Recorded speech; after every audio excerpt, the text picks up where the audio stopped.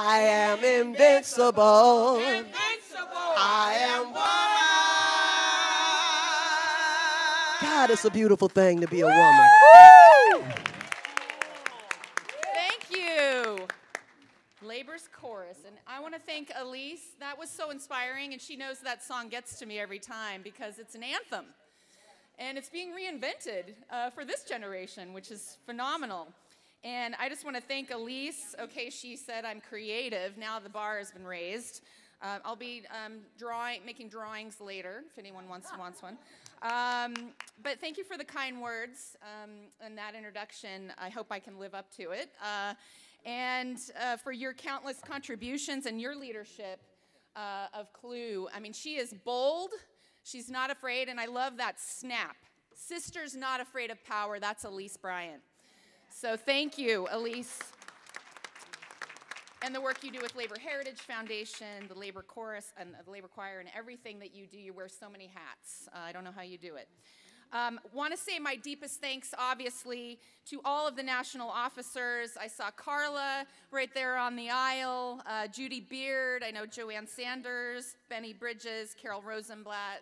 Thank you for your leadership, as well as all the vice presidents, all 17 of you, and all the CLUW state presidents and vice presidents. And thank you for all the work you do on the ground, because that is where it matters. And I'm told there are now 37 CLUW chapters and counting. Incredible proof of your success. And so congratulations. I think this is the 20th year of this conference. And I think 45 years fighting for women in the labor movement. And I think back to the beginnings of CLUW and what it must have been like when women were shut out, didn't have a voice, didn't have a seat at the table in our unions, and how critical it was to have this space to talk about our issues, to grow our leadership. And I can't imagine the struggle, really, that those women went through. And I am incredibly grateful for the work of the sisters before me. So let's just give a hand to our sisters and that 45 years of struggle. We stand on your shoulders. And I just want to say, I just saw a sister that I stood on her shoulders in terms of leadership of the AFL-CIO. I know Linda Chavez-Thompson's here in the room. Just want to say thank you to Linda.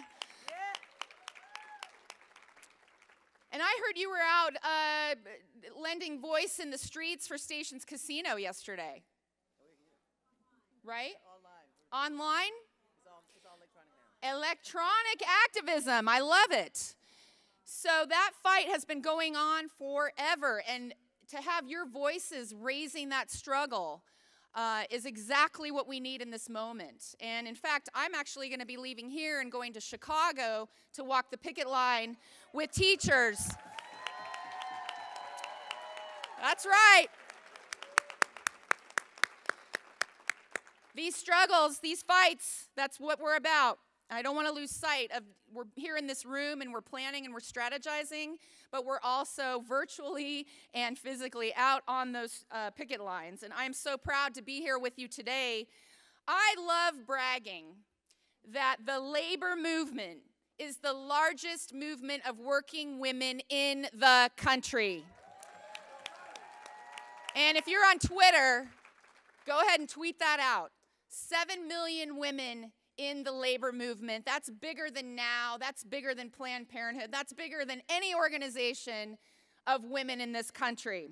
And we're growing, and we have each other's backs, don't we? Yes.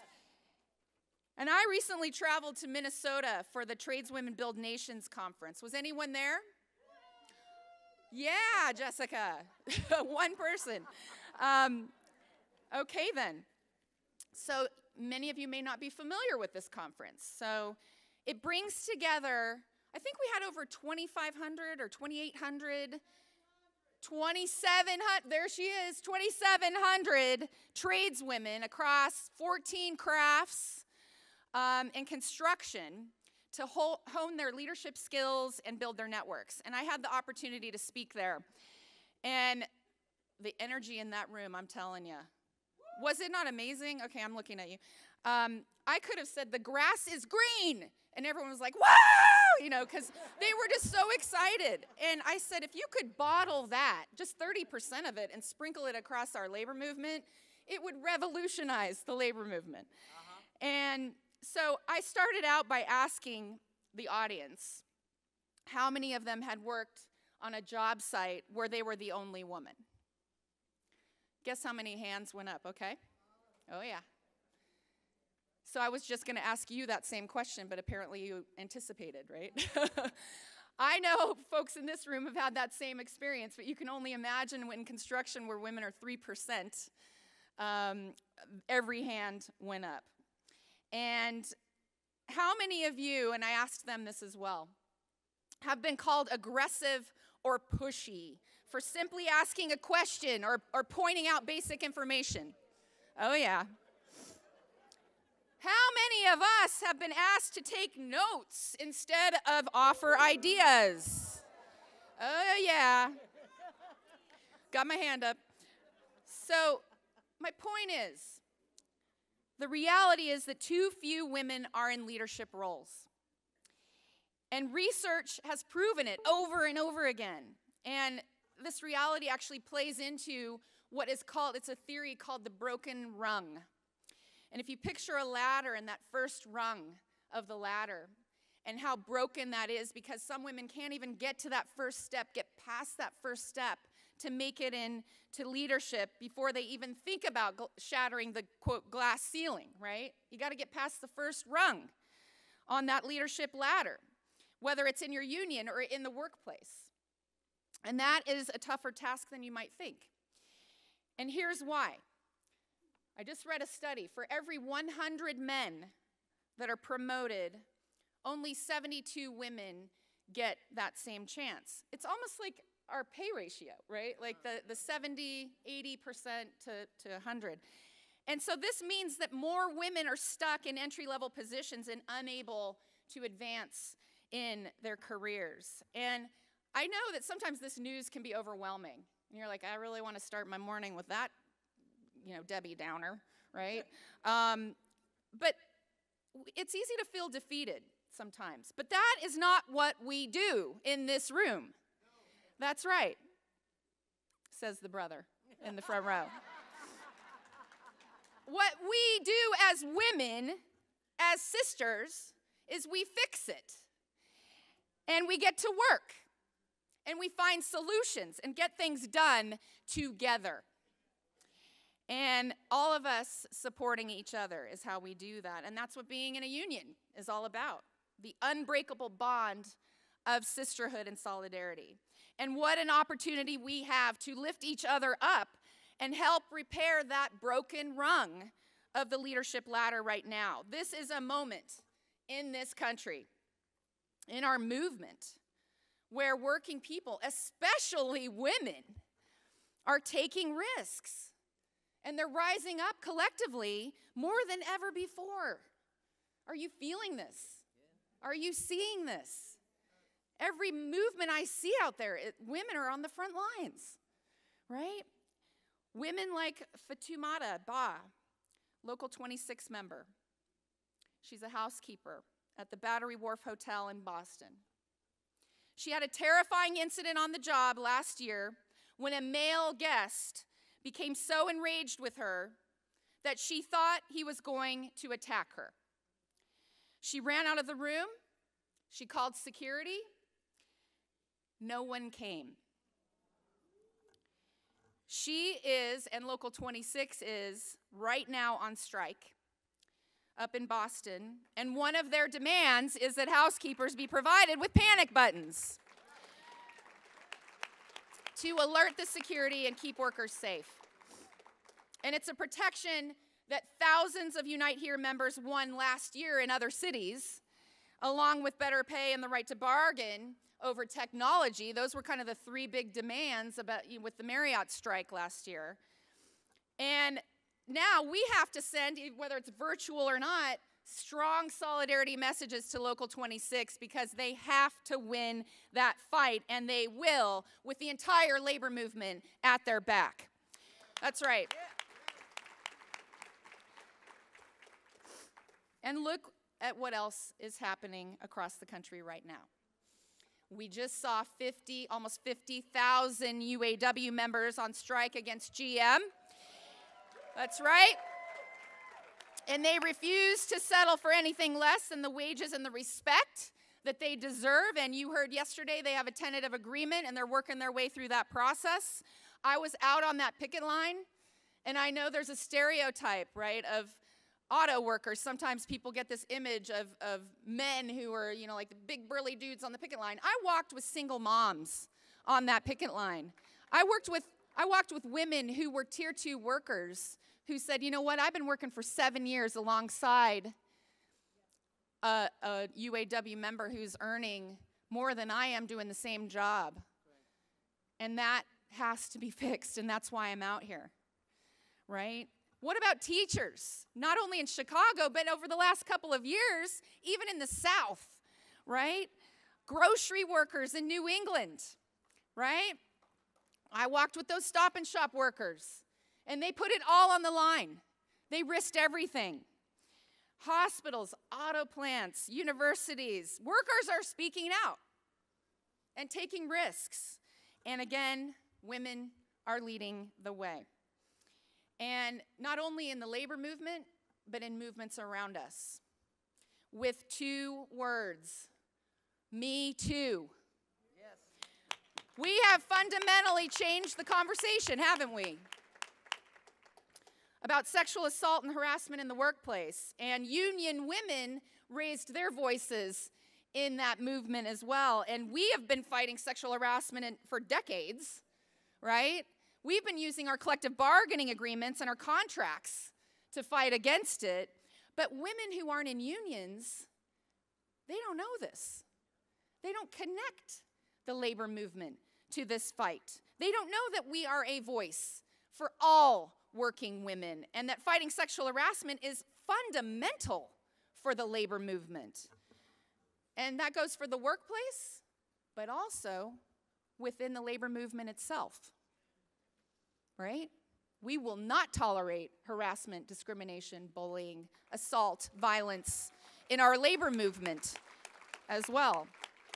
And we know when we stand together what true worker power can do, and that collective action and collective bargaining can literally change the world.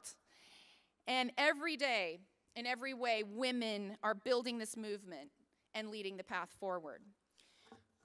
But we have to be honest. There are movements happening around us, often without us. And we in the labor movement need to be modern and nimble and responsive to be relevant to the women in today's economy. And I'll give you one example. U.S. women's national team won the World Cup. What were they chanting in the stadium? Equal pay, equal pay.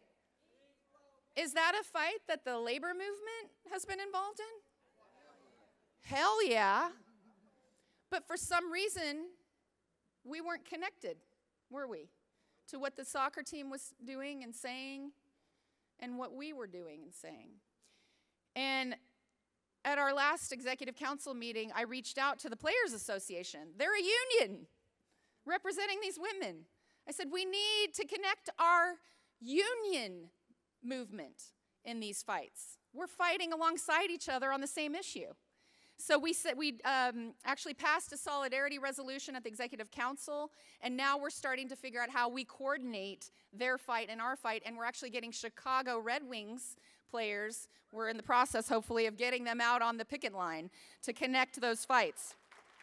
So we have an incredible moment, as I said, in front of us, and the question is, are we going to take a hold and grab it? Will we use this moment of historic collective action to grow our unions? Yes. Are we going to try some new things? Are we going to experiment and take some risks and not be afraid to fail? Right? Because sometimes we're afraid to fail. We don't try new things. And we're never going to get those breakthrough strategies if we don't try new things. So we should be thinking about what are the new ways that we can make unions relevant and indispensable to people's lives? How do we become closely connected to people's every day? Now, you say, well, of course, with our contracts, yes, and our innovations that we negotiate. We need to be lifting those up. We need to be talking about them. And we need more women at the bargaining table to make them happen. That's right. Now, I mentioned the Tradeswomen Build Nations conference last week, and there was a lot of talk about the challenges of recruiting and, more importantly, retaining women in construction. I told you about that 3% number, right? Well, the iron workers said to themselves, is there something we can do to retain more women in our union? What about trying something like paid maternity leave? Would that help us? Well, let's give it a try. So they did. And they actually now have a paid maternity leave policy that rivals some of the most progressive organizations in the country. Who knew? We got to talk about it. 6 months, paid leave. So you think that risk might pay off in terms of more women staying in the union? Yeah. And feeling more connected to the labor movement? I think so. What about other contract innovations like AFSCME's flexible scheduling options? Scheduling is a huge issue, right? And nurses who are advocating for breastfeeding moms to get breaks at work to pump. These are the ways we can use our contracts to help show women that this is a labor movement for them. Another way that we make ourselves relevant and closely connected is through cutting-edge training and education that helps working people ladder up to better jobs. Like the tradeswomen that I met in Minnesota who said their apprenticeship program changed their lives. I know the AFT has been doing a lot with its Innovation Fund, which is bringing the nation's top educators together to change and improve how pre-K is taught. The union is doing this. And what about providing families the support that they need outside their workplaces in order to do their jobs? Do you think that would make people feel more connected to the labor movement? If, say, for example, childcare was an issue that the labor movement innovated around. High quality, affordable childcare, is that an issue for most working people? Okay, well, UFCW, Local 1776 in Philadelphia, they have a paid child care benefit for their members, right? I can imagine that that makes the union an indispensable part of people's lives, right? And finally, if people see unions taking action to help improve our communities, they will definitely feel more connected to us, even if they're not a member, right? So what about like responding to natural disasters? Does the union movement respond in a hurricane, in a fire, in an earthquake? Absolutely, we're on the front lines, often as first responders, but in our communities. And when a community is most in need after a disaster and the labor movement responds, people will never forget that. And it makes them see that we are fighting for them. We're fighting for affordable housing. We're fighting for legislation and policies that make lives better for working people. And then right to work becomes irrelevant because people will want to join us because they see the labor movement as them, not this other, right? I don't know if you've seen the recent Gallup poll. 65% of the public approves of unions. 65%. That is a 50-year high. I'm telling you, this is the moment for us to surge, for us to take a hold and grab this momentum. So what do we do now? What is next? Well, we work on fixing that broken rung in that ladder and encourage more women to become leaders. And I'm just going to say it, you don't always have to be at the front of the room. You don't always have to be the one giving the speech. You could start by, if you've never even spoken at your union meeting, Maybe raise an issue that's important to you. Maybe lift up the work of another sister who's slogging it out behind the scenes and no one's noticing. Anybody been there? Lift that work up so that people see it. Run for an executive board position in your union. And here's the important part. Reach back and pull another woman up that ladder behind you. This is the most impactful thing we can do. Support other women, right? And that succession planning. So the next piece of fixing the broken leadership rung is encouraging more women to run for office. And I know you're talking about this, but we're going to talk about it again. Do not say, who, me? Me run? Yes, you. Why not you? Research shows, and I've talked about this before, I know at this meeting, that it takes on average 7 times for a woman to be asked before she'll run for office. Really? 7 times. Oh, I don't have enough experience, even though you've been working in the field for 20 years, right? Oh, I'm not good enough. I'm not smart enough. Trust me, we all do it. And you are smart enough and good enough. And I did it too when I ran for this job, right? No offense to the guys in the room, but on average it takes 1 time for a man to be asked, usually. And sometimes they run even when no one is asking. No offense, but you know, there's something there. And look at the guy in the White House. Okay? He never ran for anything before, and then he runs for president. All right. So one silver lining of Donald Trump's election has been that all these women are now running for public office. Have you seen this? Thousands of women at all levels of government. And our sisters are doing us proud on that debate stage, right? For president. And how about Nancy Pelosi? Okay, did anyone see that picture this morning trending? Oh, wow. Oh, my God. If anyone has not seen this image that's been floating around of Nancy Pelosi, who was in this White House briefing of all men, standing up, taking on the president, and then he tweets out that she's unhinged, which I love that she then changed it to her profile pic. I was like, this is perfect. So now we need more union women to run for office, because when union voices are in the halls of power, we can create all that change that we need. And we have so many examples of sisters that are stepping up. Julie Kushner, I know, state senator in Connecticut, former UAW Region 9A director. We've got, you know, I was just in Connecticut with her, and it was so proud. It was a proud moment to think about her fighting for the $15 an hour minimum wage and passing that in that state.